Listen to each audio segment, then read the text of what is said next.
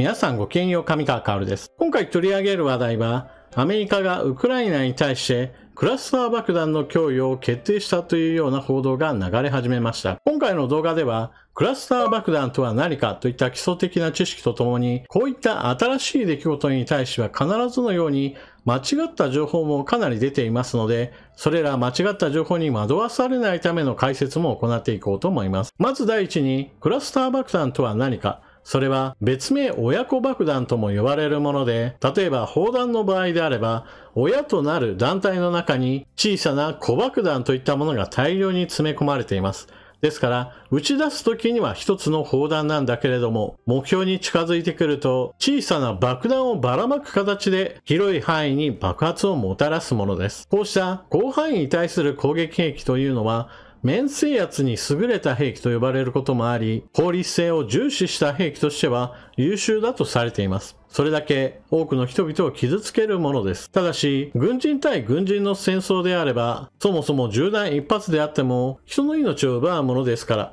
効率性が高いか低いかといった話はあまり問題にはなりません。問題なのはこの小爆弾ですが、大量にばらまかれる中において不発弾が大量に発生し、それが戦後に一般市民に危害をもたらすことが大きな問題となるのです。特に大量に使用され、戦後大きな問題となったイラク戦争などにおいては、不発弾の割合は15から 20% 以上といったかなりの高い割合で大量の小爆弾が残り、それによって多くの人々が死傷してしまいました。これが2003年の戦争の出来事です。その後、国際的な世論として、大量の不発弾を生み出してしまうクラスター爆弾は対人地雷をばらまいているにも同然であり、使用を禁止すべきだという声が高まりました。これに基づいて2008年、クラスター爆弾の使用を禁止する条約がまとまり、2010年に発効しました。現在国連加盟国110カ国以上がこの禁止条約に参加しており、クラスター爆弾を使用すべきではないといった声が国の数から言えば主流となっています。ただし、こうした禁止条約というのはあくまでも加盟し発効している国においてしか効力を持たないものです。今回、アメリカがウクライナに供与するという話なわけですが、アメリカもウクライナも、そしてロシアもクラスター爆弾の使用禁止条約には加盟していません。ですから、条約違反だといったような声は当てはまりません。さて、ここからがインターネット上で多く出回っている間違いなどについての知識を得ていきましょう。まず第一に、今回ウクライナにクラスター爆弾が供与されるという話を聞いて、なんて非人道的な兵器を使い始めるんだと怒りをあらわにしている人などがインターネット上ではちょくちょくいるものです。しかし、これは間違った知識に基づいた怒りだと言えるでしょう。というのも、先ほども述べたように、ロシアもウクライナもクラスター爆弾の使用禁止条約には参加していません。そういったこともあって、ロシア軍の本格的な侵攻が始まった2022年、その時からすでにクラスター爆弾は通常兵器の一部として使用がされていました。それはロシア軍、ウクライナ軍双方ともです。例えば、2022年2月24日においては、ロシア軍のクラスター爆弾がウクライナ側の病院を襲い、医療関係者や入院している人々を傷つけました。以後もロシア軍はクラスター爆弾を使っていますし、ウクライナ軍もまた保有しているクラスター爆弾を使って、ロシア軍に対する攻撃を行っています。つまり双方が使っているものであり、しかもそれは以前からのものであり、今回が初めて使われるといったようなことは、明らかな間違った認識だと言えるでしょう。また、アメリカが供与することに関してもかなり間違った意見などが見られます。例えば、クラスター爆弾を供与する国が現れるなんてひどい国だ。アメリカは世界中からの非難を受けるだろうといったようなことを言っている人がいます。まず第一にウクライナにクラスター爆弾を渡している国はアメリカが最初ではありません。アメリカよりも先にトルコ側からウクライナへ供与されたクラスター爆弾があると言われています。ただしこれは供与というのはちょっと疑わしい点で、ウクライナ側から購入代金を支払ったのではないか、つまり商取引の一環でクラスター爆弾が渡った可能性が指摘されています。ですから、購入したという意味では供与ではないんだから、ただで渡すのはアメリカが初めてだという言い分には、一応当たっているかもしれません。ただ、そうした金銭のやり取りがあったなかったかの違いによって、お金を払って購入したんだからトルコは世界中から非難されなくて、ただでウクライナに供与したアメリカは世界中から非難されるなどという話はちょっとおかしな点があります。とてもではありませんが、そうだそうだとは納得できる話ではないでしょう。また、クラスター爆弾を使ったから、ウクライナに対する支援する気持ちがなくなりましたという人もいますが、このような人はそもそもウクライナに対する支援する気持ちはあまりなかったのではないかなと思います。というのも、ロシア軍が侵略しているという事実そのものはあるわけで、しかも先ほども述べたように、ロシア軍は本格的な侵攻をしたその最初の月からすでにクラスター爆弾を通常兵器の一環として使用しています。一方においてウクライナ軍がクラスター爆弾を使えば、それに基づいてウクライナに対する支援なんかやめてしまえということを言う。一方でロシア軍は継続して以前から使っていたし、これからも使う状況に対しては反応しないわけですから、随分と侵略者にとっては都合のいい解釈だと言えるでしょう。次に、間違いやすい批判のポイントについてもお話ししておきましょう。こうした戦争になった時には必ずのように、アメリカの軍産複合体が儲けるために、ウクライナに様々なものを売りつけているんだといった話などをする人がいます。今回のクラスター爆弾についても、供与ではなくて、本当はお金をむしり取るためだろみたいなことを言う人がいます。供与と言っているんですから、その点については基本的にお金を受け取らない形での軍事支援です。しかも、この話には続きがあって、現在アメリカにはクラスター爆弾を製造する製造ラインが存在しません。というのも、2008年にクラスター爆弾の使用に対する規制条約が話がまとまった時点において、アメリカは新規のクラスター爆弾の獲得にはもう手を出さなくなりました。アメリカ国内において製造をやめて、輸出することに関しても規制を行い、すでに持っていたクラスター爆弾そのものについては、眠らせるか、予算がついたら廃棄しようという段階へと進みました。アメリカとしては、不発弾が大量に出るから問題だな。よし、不発弾が出ないか、もしくは出ないと思えるようなレベルでの不発弾発生率に抑えようという開発計画がありました。この目論みは失敗しました。小爆弾全部に時限爆発装置のようなものをつけた場合においても、結局のところ、不発弾はどうしても発生してしまい、しかも、そうした工夫を施すということは、コストパフォーマンス的にもかなり悪化してしまいました。それだったらもういっそのことを、小爆弾じゃなくて普通のミサイルのようなものを大量に持った方がいいんじゃないかといったクラスター爆弾に対する魅力が薄れていったわけです。そうしたわけで現在のアメリカにおいては、過去に保有していたものをウクライナに供与することはあっても、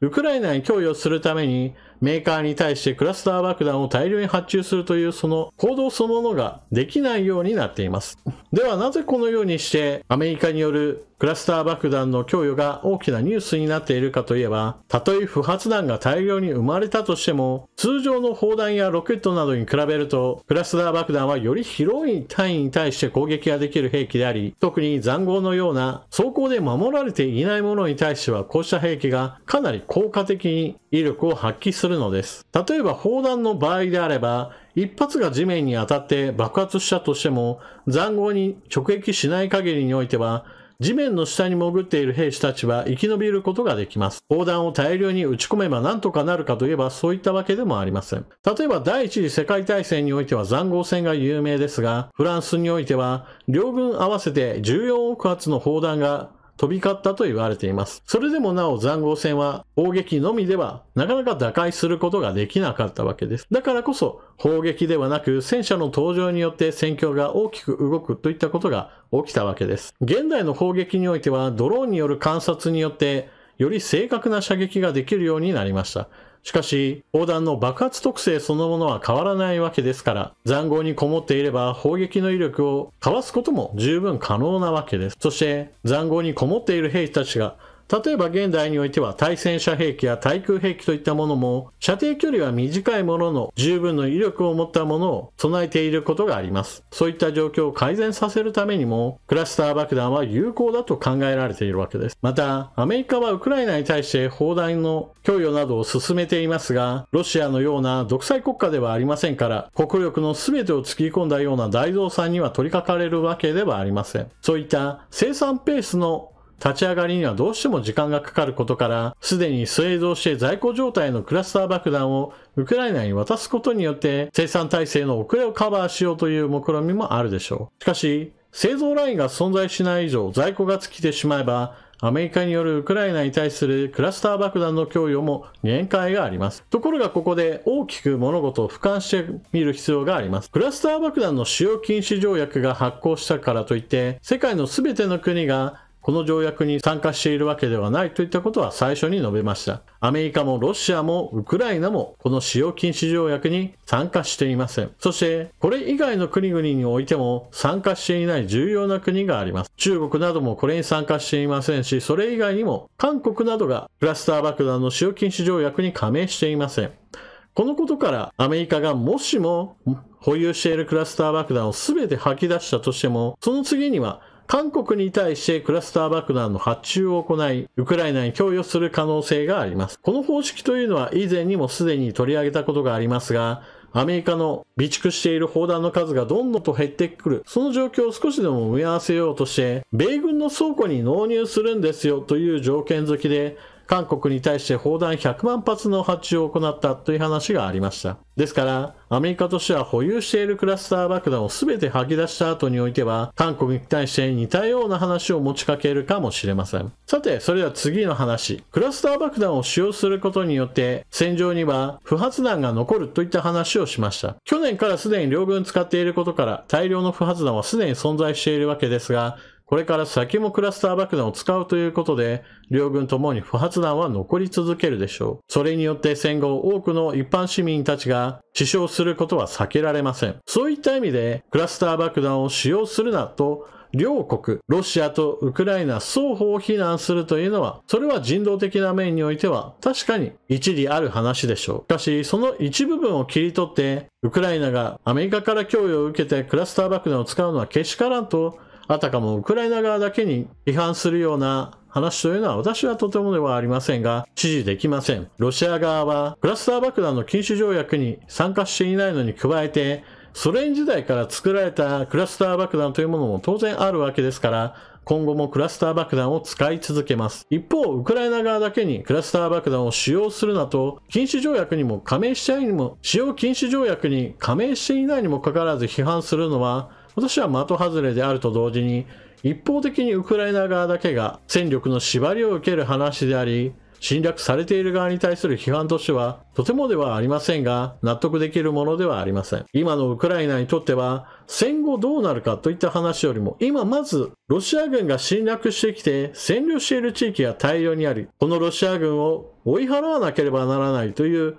第一目標があるわけです。戦後復興のことを考える前に、まず目の前の敵と戦わなければならない。この点について考慮した上で、クラスター爆弾の使用について考えをまとめる必要があると思います。というわけで今回の動画はここまで。アメリカがウクライナに対してクラスター爆弾の供与を決定しただろうという報道が流れ始めました。こうした事態の流れからクラスター爆弾にまつわる様々な面についての解説を行ってきました。皆さんの考えをまとめるのにもぜひお役立てください。それでは動画を最後までご視聴いただきありがとうございました。チャンネル登録していない方はぜひともチャンネル登録していってください。そして動画を見終わったら評価ボタンのクリックをよろしくお願いします。それでは次の動画でまたお目にかかりましょう。またね。